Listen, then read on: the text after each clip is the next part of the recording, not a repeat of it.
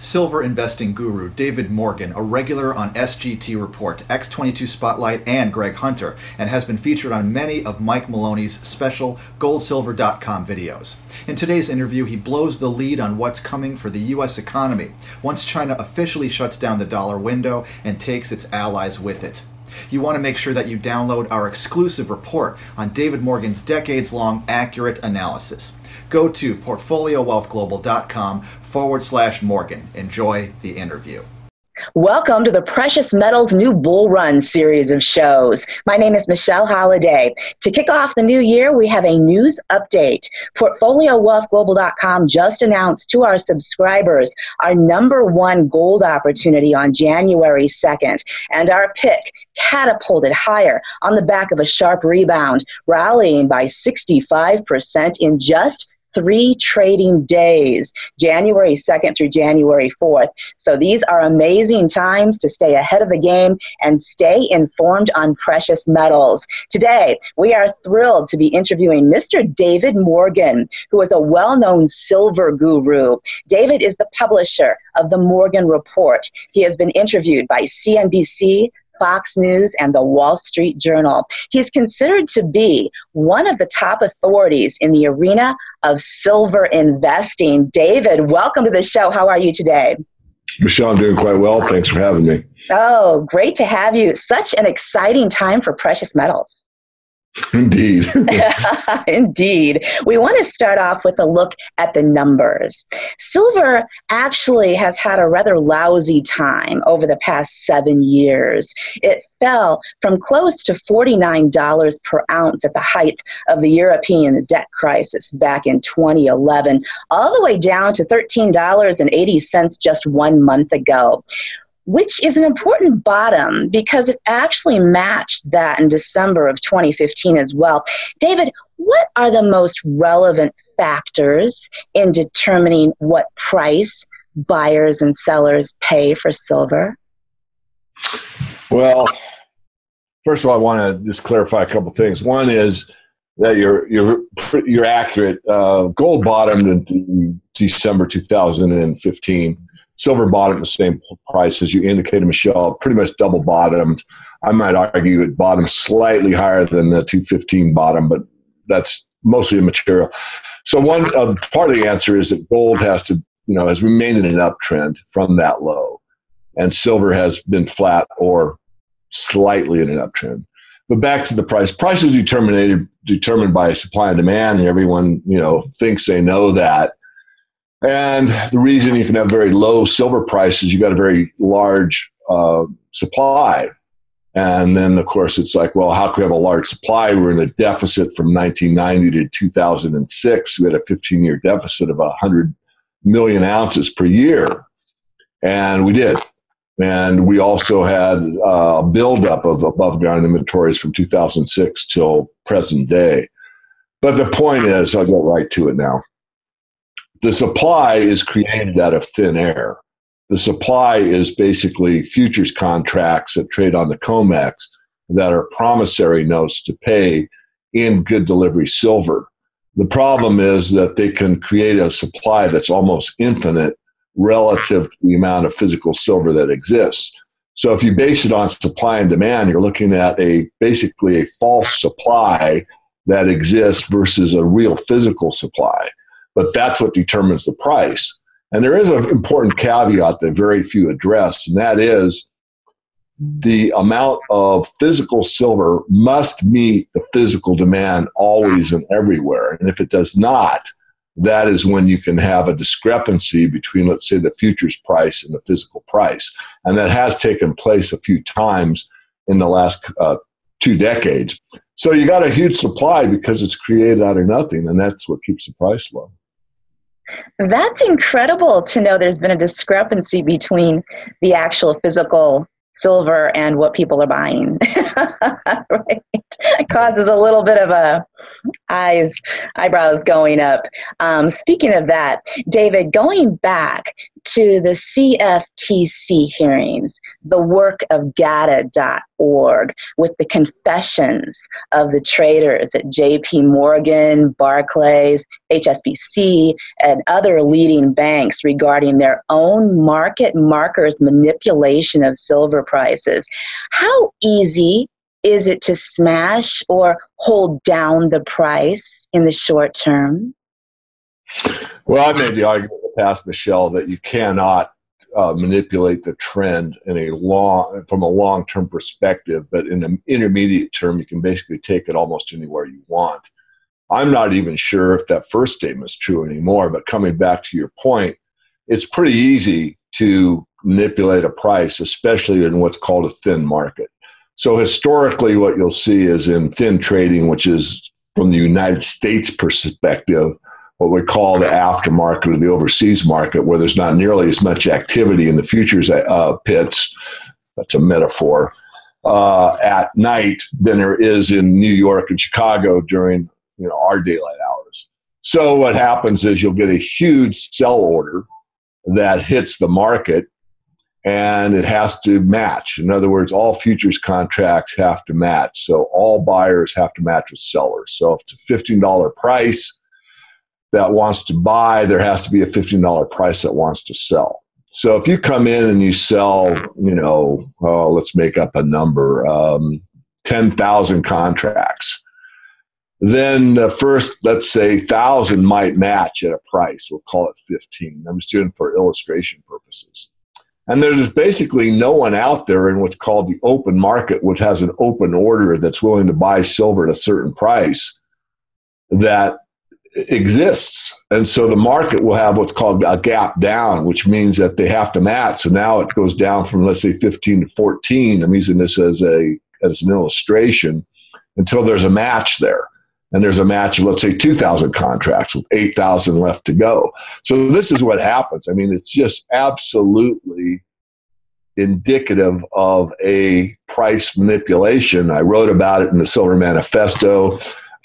Adrian Douglas has probably done some of the best work. God bless him. He's no longer with us. Probably, I wouldn't say I was closest to him in the GATA group, but certainly we had an intellectual allegiance. I mean, he and I thought a lot alike, and I really thought a great deal of him. Anyway, back to the present day. So this stuff continues to go on. I mean, the CFTC has been taking the task. Well, I shouldn't say that. The CFTC has had many inquiries over the years about the manipulation of the price of silver. And to try to be objective, they've never really said there's no manipulation, move on. What they've always said in the past until recently is there's not enough evidence to proceed. But now we have enough evidence to proceed because of this JP Morgan trader that admitted guilt. He said, I'm guilty. And not only did he say he's guilty, he said, I learned it from my bettors. I learned it from my managers. I learned it from the bank I'm working for.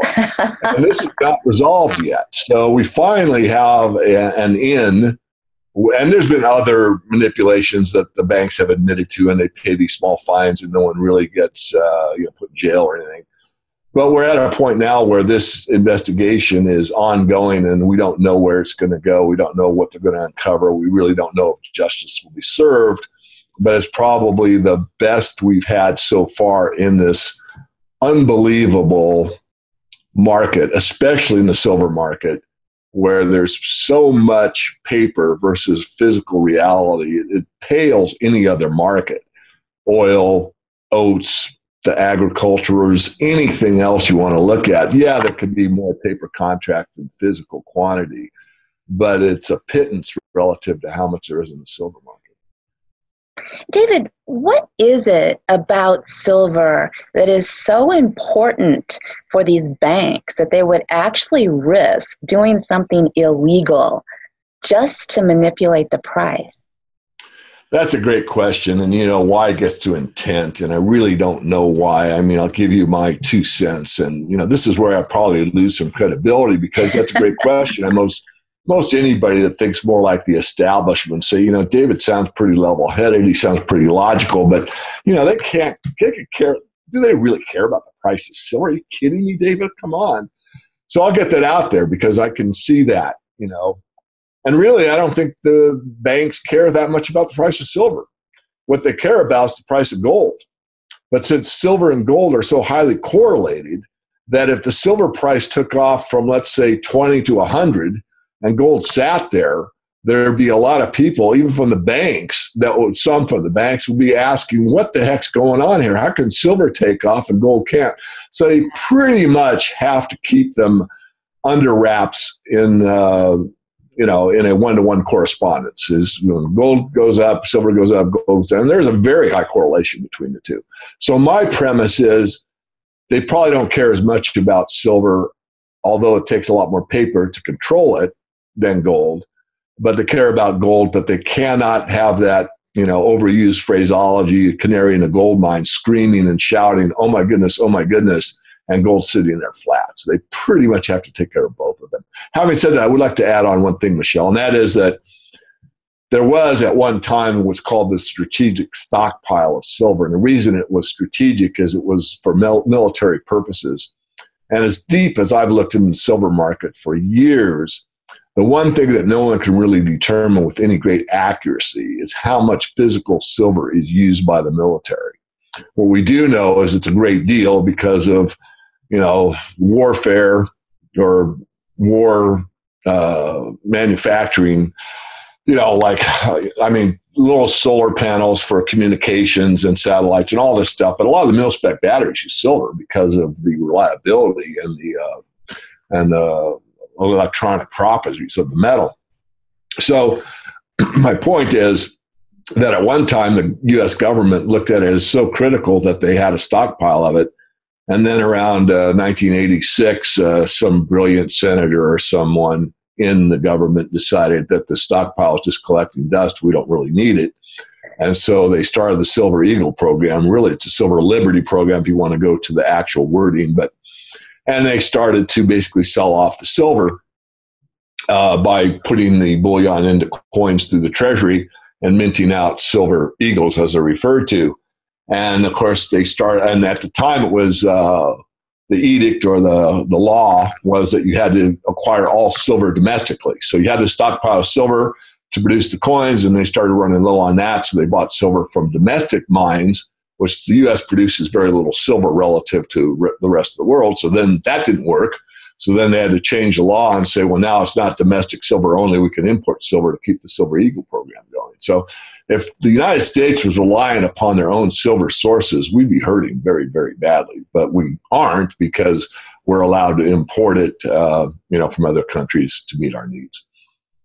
That's very interesting. It's a very interesting point. I think when people think about, getting those silver eagles, they don't realize that our government is actually selling off our stockpile as a country of our reserve silver.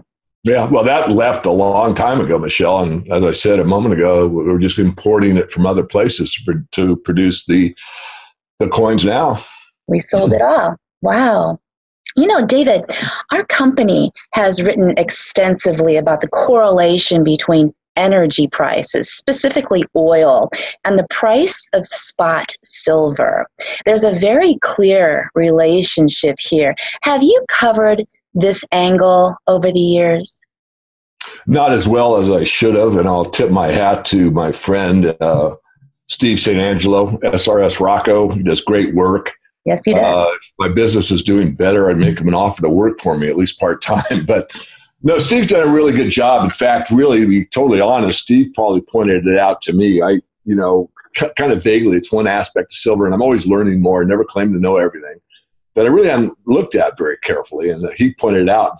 Since that point in time, years ago, I've looked at it. And what's very interesting, as you know, Michelle, oil prices have sold off sharply here recently. And I think they're going to rebound from here. I could be wrong, but they're pretty low right now. And silver starting off, it's finally starting to catch a bid and starting to move up off of this low that you just mentioned. So it'd be very interesting to me to see if, this fall off in oil and silver, and they both start marching upward from here or not. But they're very correlated, but, people don't understand correlations, meaning that it isn't a one for one and day by day and week by week. But generally, when oil's moving up, silver's moving up. So I think you're right. I think that oil is probably going higher, even though many of my peers think it's not. In fact, some think it's going to 30. And I don't know. What I do know is how to watch the market carefully and correct and continue. If the market tells me something that I disagree with, I'm very smart. I'm smart enough to know I won't argue with the market and make a correction. And I've done that most of my life. And that's what makes some analysts better than others, is the ability to admit you're wrong and make a move contrary to what you might have thought, because the market's teaching you something different. And that's basically the only way to really invest or speculate successfully. Speaking of investing, what is your general strategy for finding the best mining stocks to position in? It's pretty simple, actually, because unlike, let's say, the beverage industry or the fashion industry or textiles or whatever, because you have different brands and different tastes. I mean, gold is gold. If gold is, it's fungible. Every ounce of gold is like every other ounce. Doesn't matter who stamped the coin, if it came out of Canada or South Africa or the United States, it's gold. So that gives you a little bit of advantage as far as how to analyze which company is the best. And when you do that analytical work, what you'll find is that the streaming companies have a superior advantage over any other type of company that's in the gold mining industry. Basically, these are finance companies. And these have been extremely successful for anyone that has subscribed to the Morgan Report over the years. My basic premise at the beginning, about 20 years ago, a little longer than that, was that in a long-term bull market, you could buy some of these royalty and streaming companies and just buy them once and hold them through the entire bull market. And that's still true, but there's so much volatility in the metals, as you well know. You really are best served by trading part of the portfolio, which is what I do at the Morgan Report. They get to look over my shoulder, and when things get overheated, let's take some profits here. And over the years, a lot of the paper profits I've taken out of the gold and silver equities I've placed into physical metal. So it's sort of a nice way. You got leverage both directions. You got leverage on the way up. So you usually get a 3-to-1. So if gold's up 20%, a good gold stock's up 60%. But it works in reverse. If gold's off 10%, a gold stock could be off 30%. That's just a general rule of thumb. It varies somewhat, but that's the general idea. That's an interesting equation, though.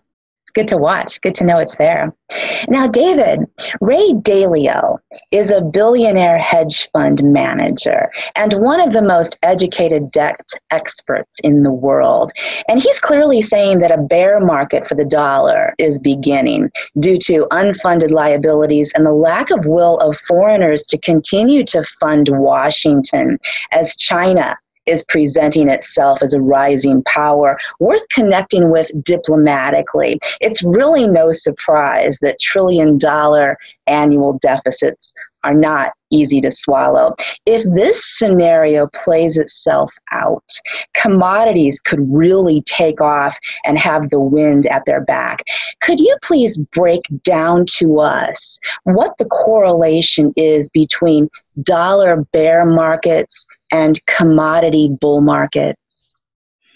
Well, in a highly stressed situation where the whole system is based upon trust or confidence, and that's the system that we're in. When that starts to break down, then obviously people go from things that are less tangible, like a stock certificate, to something that's very tangible, like a commodity. So if there's fear in the marketplace and loss of confidence, there's a move into from usually the equity market into the commodity sector. And that's just a general trend that has taken place over and over again as these things cycle back and forth. The problem is that if you're in a stagflation, which I believe we're entering, you will have a decrease in physical economic viability. In other words, you're producing less and it's less efficient because the overall global economy is starting to slow down, but an increase in prices. So I'm fairly bearish on some of the commodity sectors outside of the top tier of the metals, which is the money metals, and the foodstuffs. Financials, we don't have time to go into. I'm pretty negative the stock market, fairly negative the bond market. I've never argued with Mr. Dalio. We're in different leagues.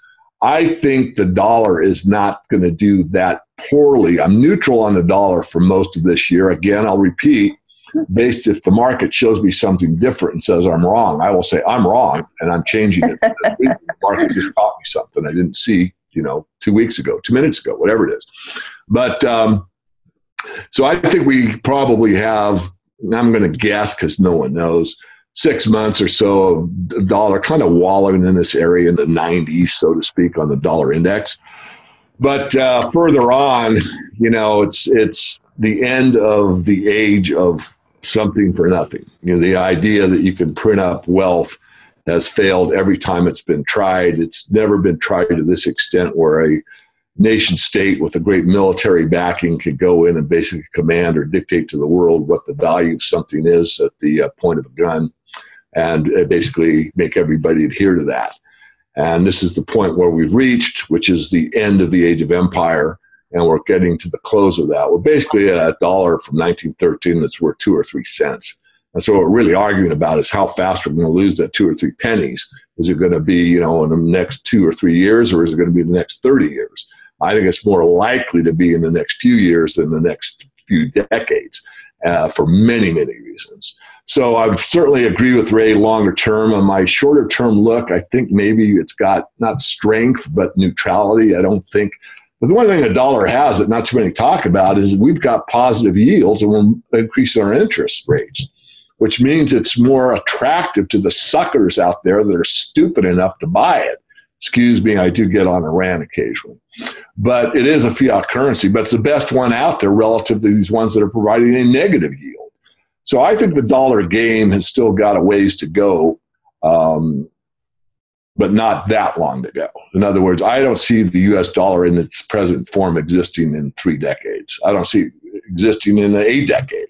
I actually have stuck my neck out again, which I'm good at doing, and my head's still attached to my body, but so I have scars back here a few times. Right. But I don't think we've really got 5 more years at the present stance. And I want to add one other thing about, and I've been thinking about this a lot, about Catherine Austin Fitz's work with Professor Skidmore and showing without beyond a shadow of a doubt that we don't have a $22 trillion deficit. We really have about a $43 trillion deficit. So if you look at the interest payment at the current interest rates on the Treasury bills, the interest is about a $500 million bill right now on the official number, which is $22 trillion in debt. But if you take the true number, double it, that's about $1 trillion a year just interest payment. And these are absurd levels. These cannot be maintained. Something's got to give. So when you say something's got to give, lay that out for us. What scenario do you predict it's about to happen? It's extremely difficult. I mean, it's easy to tell you from monetary history what happens is a loss of confidence. But how, when, where, why that happens is impossible really to predict. I mean, I've used the scenarios and I've thought of several. Many of my peers have probably thought it through as well as I have or better. Mm-hmm. But basically, at some point in time, I look at the scenario as kind of a mistake, this fat thumb trader that some of your listeners may be familiar with. But basically, what I could foresee as an example is that somebody in the bond market starts to off the United States, their Treasury holdings, at a greater clip and a greater quantity than they normally do. And it's only because they want to move into the euro or whatever the reason being. It doesn't really matter. It's just that someone that's on the other side sees that Japan's dumping U.S. treasuries like crazy. They haven't dumped this many for so long. What do they know that I don't know? And they don't know anything. They're just doing something that they decided that day they wanted to boost their currency reserves in this other currency. But that trader sees the other trader and he gets scared and says, you know what? I don't know what his intel is, but he knows something I don't. I'm getting out of the treasuries. So once that kind of thinking takes hold, all of a sudden you could have a big sell-off in the United States debt markets that's caused kind of a waterfall decline. Now, there's all kinds of circuit breakers in place and the working group of financial markets, and they have the ability to close the markets down and make them pause and catch their breath, and all this type of thing takes place, and it's already has occurred. But that doesn't negate what Bill Holter calls the mother nature of monetary systems. In other words, nature is greater than man. And so once this confidence is lost, when the markets reopen, you could see it continue to decline, or there's much intervention that takes place, but at some point the intervention may not work. In other words, like the QE phenomenon that took place after the financial crisis of 2008, it worked, kind of. It certainly quelled the markets and caught most people into the slumber that everything's going to be okay when it really hasn't been fixed. And so we're at a point where if it happened again, maybe there'd be enough bright people to understand that this fix isn't working. And so the markets reopen and they start to pour in more funny money to make it better. The market rejects that because they know it's really a miserable failure. And that's what we're up against. I do know that the authorities know all the stuff that I'm talking about. They're probably never going to say it as directly as I am, but if you listen to the IMF and read between the lines, and even some of the Fed speak that you listen to, if you read between the lines, these people are pretty aware of it. What I'm not aware of is exactly what they plan to take over. Are they going to go to the SDR? Are they going to have some type of cryptocurrency that's nationally backed? Or are they going to infiltrate the cryptocurrencies that exist? Are they going to eliminate cash and close the banks and give everybody a new type of currency? I don't know. What I do know is that we don't have a lot longer, in my studied view, on the path that we're on. That's so interesting and frightening to know that, because I think everyone envisions the fact that it's a controlled situation, that when this starts to fall, it's going to be on purpose, that there's going to be some sort of plan in place. But what you bring up is the fact that it could be something very innocent, some sort of mistake somebody doesn't even mean to do it, that starts the ball rolling. But hopefully, everything will be, they know enough to have the plan in place, because they know that too, right? They know this could be an innocent mistake to start this off. Well, Michelle, you make an extremely important point, and I'd like to drill down on it a little bit. So, as you stated, and I'll reiterate, most people think there's a plan in place, and in a down market, the market's controlled. There is a movie, in fact, it's on my bookshelf back here, called $1 Trillion Bet. And that's a documentary, what happened to long-term capital management.